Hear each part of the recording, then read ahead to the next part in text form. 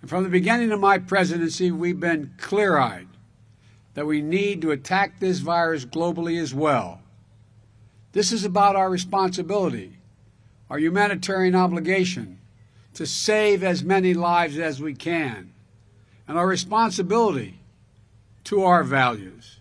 We value the inherent dignity of all people.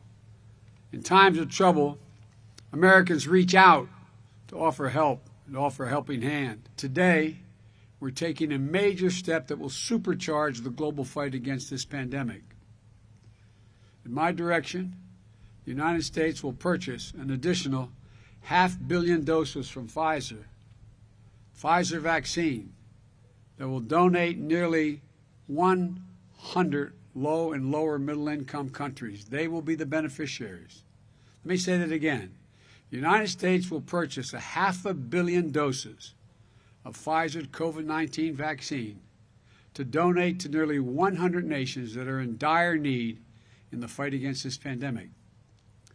That's a historic step, the largest single purchase and donation of COVID-19 vaccines by any single country ever. Importantly, this is the mRNA vaccine, which has proven to be extremely effective against COVID-19 and every known variant of that virus thus far.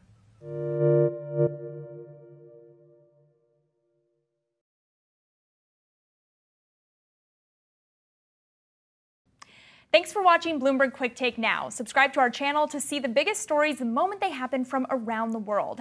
And tune into our 24/7 live stream for global news coverage, interviews, deep dives, shows, and documentaries on the stories you care about most.